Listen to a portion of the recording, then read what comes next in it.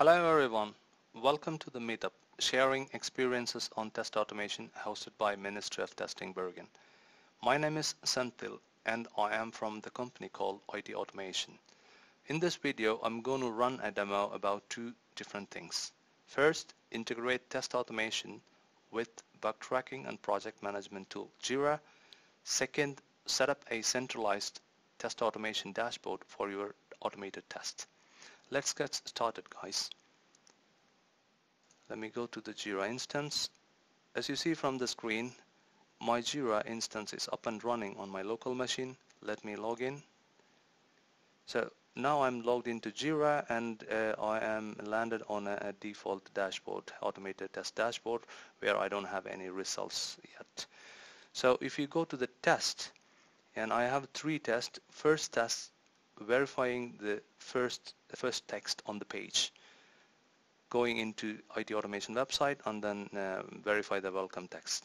Second one is go to the IT Automation website and then request a consultation. It's a positive flow. You enter email, name and everything, and then you click submit button, and then you will receive a confirmation message.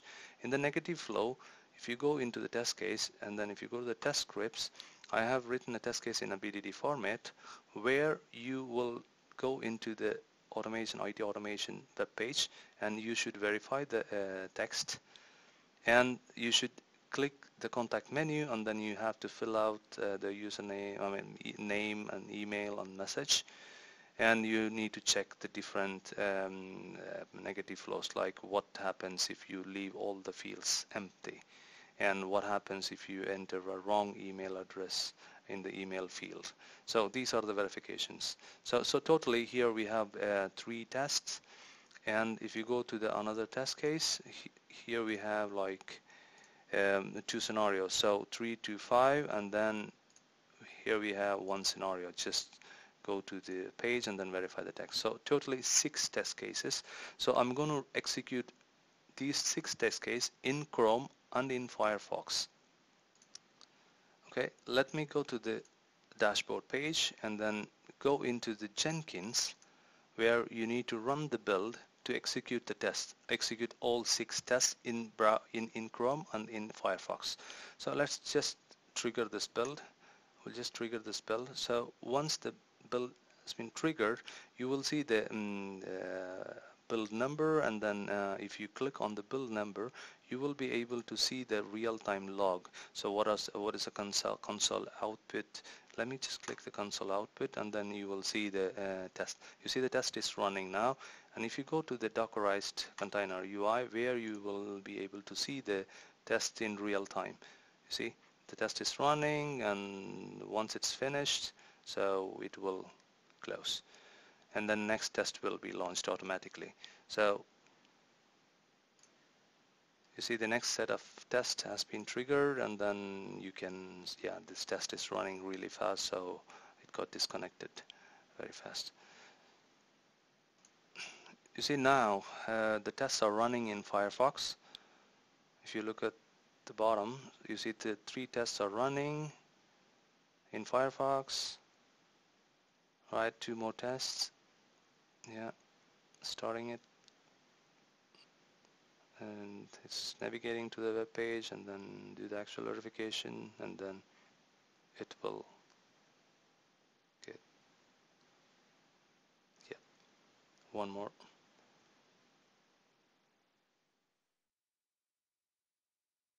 Alright, now the execution is finished. If you go in here, you will see the build is success, but the overall status is unstable. It's because there are some failures. So total tests run 11, failure 1. So 1 test case is failed. Let's just go and analyze what happened. So as I said earlier, we can analyze the result in the build log. So the test case T1 is failed, and this method is passed. Okay, given when I'm on the home page, I should see the text reliable test or process automation partner. So you see the method binding for this step. This is the method binding, and this is the element, actual element extracted by export, and then the element as a value reliable test and process.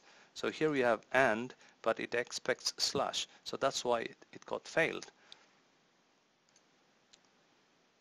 And the rest of the tests are okay. So TA3, 2 scenarios are successful, and T4, 3 scenarios are successful. Let's go back to JIRA and then refresh this dashboard. If I do it, you see, now the statistics got reflected in JIRA automatically. So far we have executed like 12 tests has been executed, and then 83% has been passed, and then 16.7% has been failed.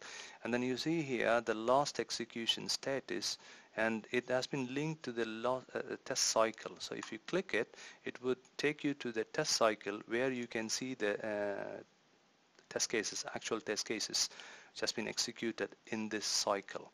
And if you go to the tests menu, there you will see the result automatically posted. So you will have the green for the pass test, and then you have red for the failure test. If you click the failure test and go to the execution, and you see 2 tests has been executed. So this test executed in Chrome version 78. And you can see the screenshot. So you click on the screenshot, you will get the screenshot downloaded. You can verify it, and then you can go back to the test again, and then you can check the other one, execution, and then this one. So this test has been executed in Firefox version 70, and you have the screenshot, and also the stack trace has been copied. The actual stack trace has been copied into the test case. That's all about JIRA integration. So now I'm going to show you how to set up a test automation dashboard for your automated test. So as you see on the screen, I have set it up a dashboard already for my project for IT Automation AS for a different API test automation stuff. So here, if you click the dashboard, you can have a different type of graphs, so you can generate the launch execution issues and statistics and overall statistics, how many tests passed and how many product failures, how many system issues. So this is extremely useful for the test managers and for the management people, or even the stakeholders. Then you can share this dashboard with the people around the organization, and this URL is exposed in the internal network, so everyone will have an access if they need to be, right? And then if you go to the tests, so let me go in there, and you will see the launches. So launches is nothing but how many times you have executed the test. So I have executed tests many times, and then if you go here, open 17, the execution number 17, and you open the test entry test, and in here you will see the screenshot, and then you will see what kind of bug is this, and you will see the attachments.